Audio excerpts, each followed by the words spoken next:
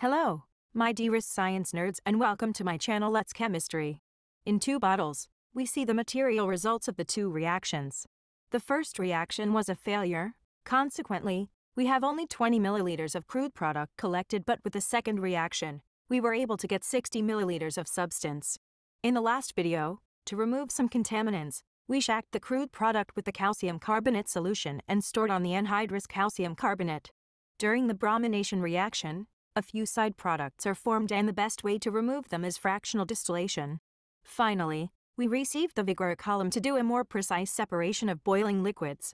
In the allyl alcohol preparation video, as the final step, we carried out a simple distillation, but if we had a column, the allyl alcohol used for bromination would have been much purer.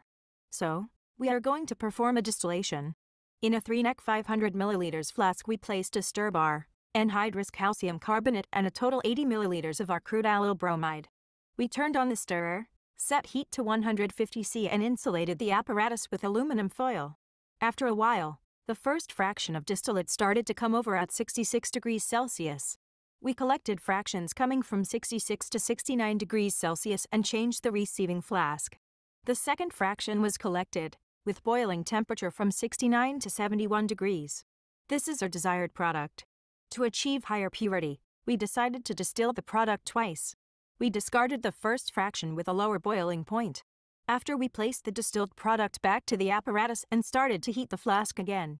The second time, we got just a few drops of lower boiling point liquid, which was discarded again.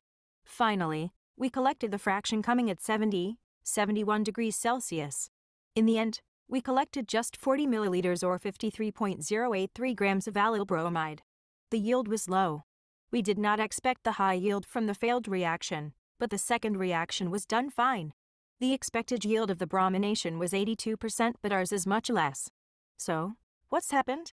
The reason for having low yield is probably that I had to stop the second reaction in the middle of the final step of distillation, and I had to leave the apparatus for 3 days. The allyl bromide, or otherwise 3-bromopropene, is a very flammable volatile liquid, and some parts of the product could simply evaporate from the vacuum connector. I was disappointed with the results, but 53 grams is more than enough to proceed to the next step. I have some allyl alcohol left, and I will retry the reaction later. I will post an update about yield. Meanwhile, as a bonus, I would like to share the story about DMSO, or otherwise dimethyl sulfoxide. Quote from Wikipedia: "This colorless liquid is an important polar aprotic solvent that dissolves both polar and nonpolar compounds and is miscible in a wide range of organic solvents as well as water." End of quote. Due to its high boiling point, 189 degrees Celsius, this solvent is irreplaceable in some organic reactions. Soon we needed this solvent to perform some very interesting experiments, and I had been looking for the most reliable source for it. From the chemical supplier, I had got an unacceptably high price of about $100 per liter. I found out that DMSO was sold in the regular pharmacies OTC for $1 per 100 milliliters. It was much better option. I was expecting it to be a 20–40% solution.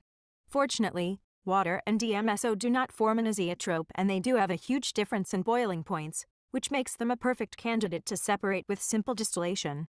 Long story short, we assembled an apparatus for simple distillation with a strong heating source.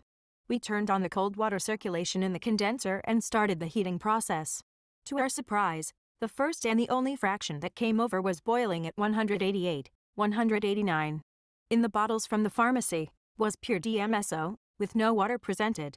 Due to a high temperature, the plastic clamps on the flask melted, and I replaced them with metal. Initially, the color of the DMSO had a yellow tint, so distillation was necessary anyway. After the distillation, in the receiving flask, crystal clear liquid was collected.